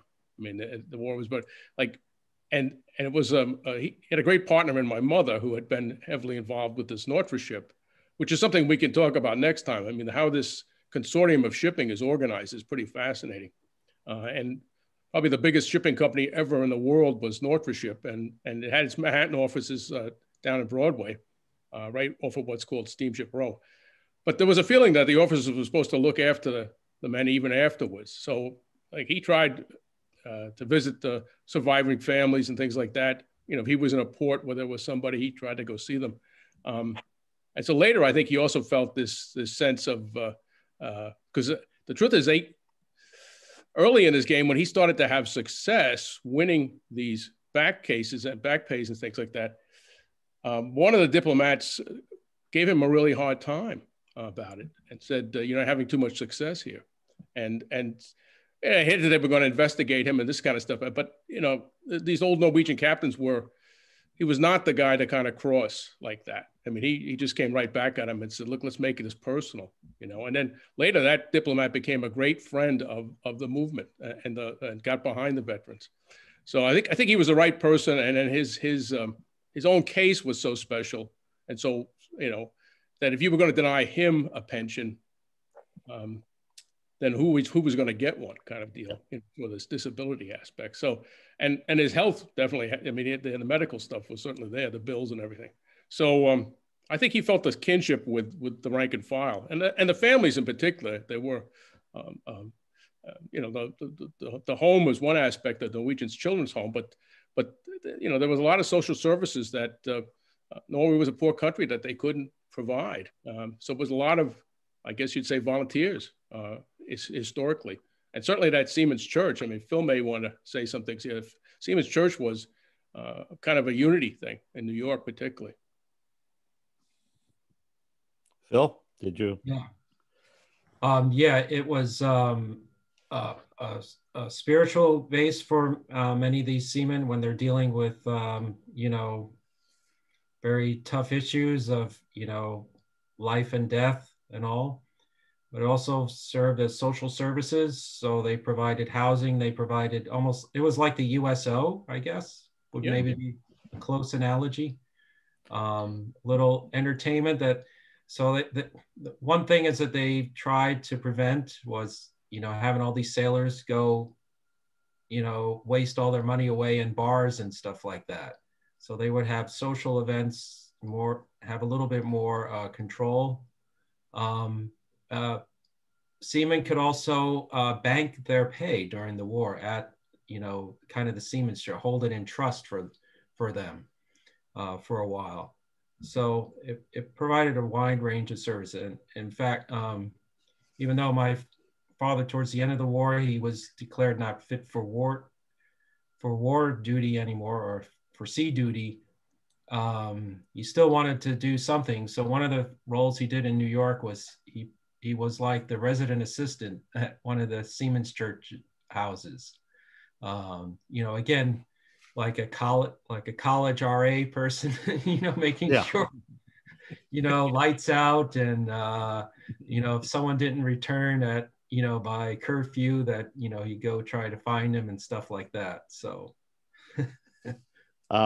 one thing I think is either Phil, you said it, or John said it, that when a ship was sunk and the people would spend a certain amount of days in a lifeboat, they would dock that out of the vacation pay.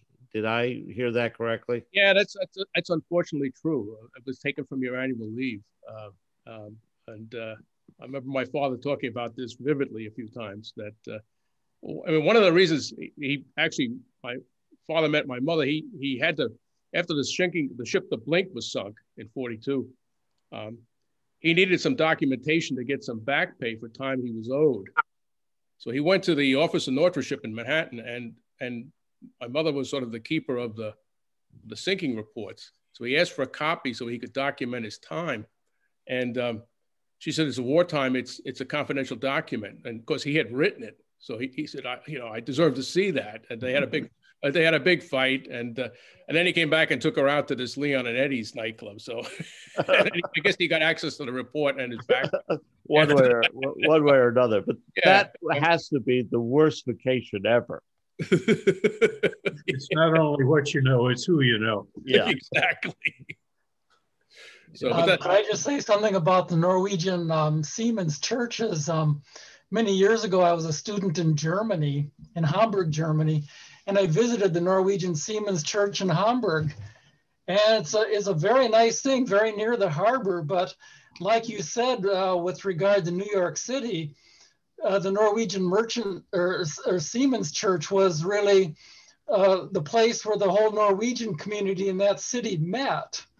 So I went to church there once on a Sunday morning, and so there were all the local businessmen there and their children, the diplomats, you know, plus the seamen. And I think that these Seamen's churches, and must be, I mean, I just have two data points here, I guess New York and Hamburg, but they must be sort of meeting places for the communities. It'd be interesting to know how many of these Seamen's churches there are around the world for Norway. That's all. Yeah. Well, the one in Manhattan is sort of dual purpose. It moved from Brooklyn to the Upper East Side, not too far from the United Nations. So it serves a major diplomatic function, as well as, exactly like you're saying, it's a cultural center. I mean, there's still rooms and stuff there for seamen, I guess, if they need to stay. There's some small apartments and that type of thing. But it's mainly a very much a religious and social function.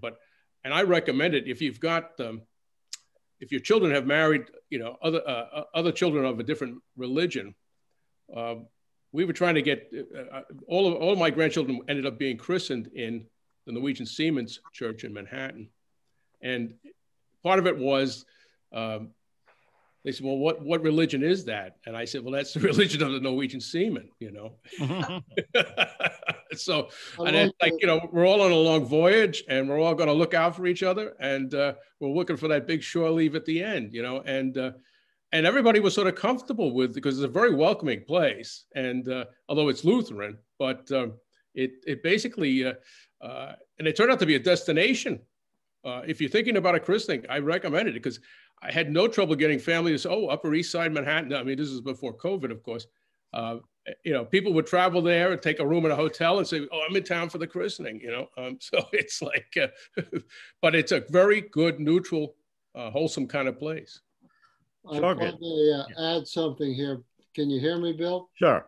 Okay. I really enjoy hearing about Brooklyn. Well, the whole program tonight was excellent. Compliment to all of your speakers. It's been very educational. When you're getting down to Brooklyn, when I first came to America, we moved to Brooklyn. And my parents were the directors of the Norwegian Senior Home in Brooklyn, 1257 67th Street. And it's surrounded by an Italian neighborhood. And I was trying to learn Norwegian and I was picking up Italian. But my parents were Methodist, and we did spend a lot of time in the Norwegian Seaman Home. It was a fellowship gathering.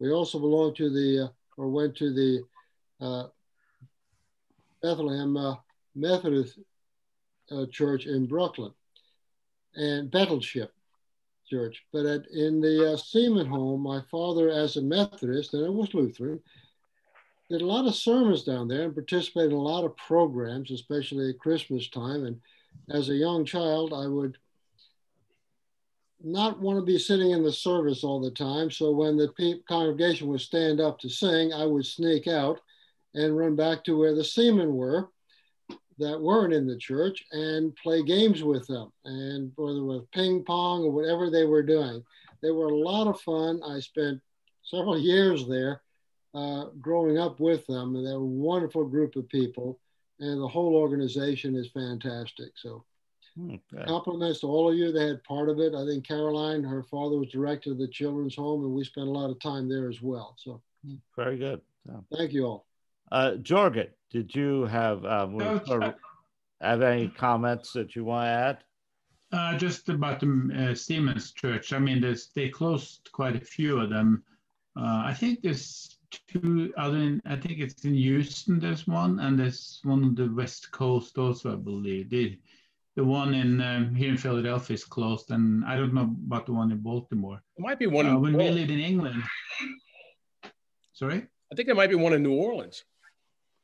That could be. There's a big one in New Orleans. We did travel around the United States our first couple of years and driving, and we would make a point of stopping along the seaman churches from South Carolina, Charleston, and into Florida and into New Orleans. They had a big one down there. And of course, closer here in Virginia, the Norfolk. It's a big one.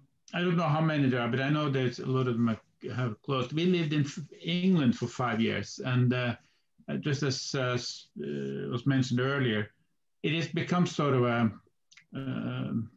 cultural thing. So my wife being from New York, but we went to that Norwegian Siemens Church in London all the time, and I have to admit my main reason for doing it was because I wanted our kids to be able to speak Norwegian. Well, they ended up going to Norwegian schools, so they actually became fluent in Norwegian. But it was a great. It's called King Olav's Church, and it's quite a nice old church and very picturesque. And they had some. It was a great cultural center. It really was a lot of fun to go there, and they had great Christmas parties. Our kids always wanted to go there, so it's a good institution. They set that up. Mm-hmm. Okay. Well, if you believe what you read on the internet, seems like the Norwegian Siemens churches in America are San Francisco, Miami, New York, and New Orleans. Okay. So not too many left. Mm-hmm.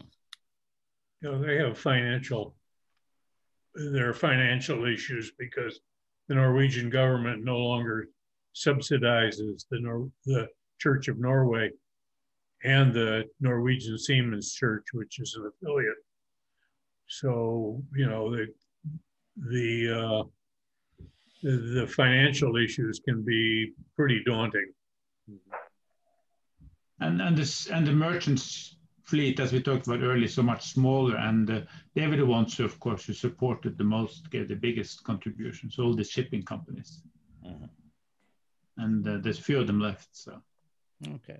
I think if we do part two on this, I think the Nortraship and the Norwegian shipping companies are something we should talk a little bit about in part two, because my father was always in awe of ship owners. I mean, they were the most influential people in Norway back in the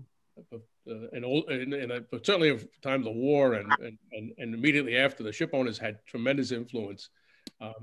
And I mean, there's kind of a real challenge for them. They get organized in a consortium called Nortraship, but both the British government and the Norwegian government in exile wanted to take the fleets over. So but these are pretty savvy businessmen who are used to doing work around the world. And so this commercial aspect comes together.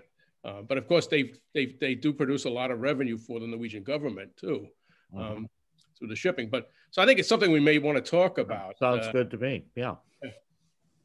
Okay, just a nice segue. I just want to remind everyone we are going to continue this discussion. We originally had thought of one meeting, but when we started doing the planning, we figured there's so much there. We want to have two meetings, and the next meeting will be, I think that is April 13th. Sorry, I always like to double check. Yes, that will be Tuesday, April 13th, 7 p.m. We will have the continuation with our three speakers, and they're going to, we're going to be talking about the Norwegian shipping companies and other topics, and going into details about more individual incidents, and again, also your questions and concerns. If you have anything you want to bring up, like your family's experience or someone in your family's experience, please give me an email, and I'll make sure that that's included. So anyone want to have a sort of last call? Anyone have any final comments? Just thanks an awful lot to all of you for a very good presentation. Well, you're very welcome. Yeah, I thought it was very good too. Yes. So thank you. Okay, well, thank everybody for joining, and I look forward to seeing you, everyone, on April 13th for the continuation of this talk. So thank you. Bye. Thank you. Thank you much. Bye-bye. Thank you.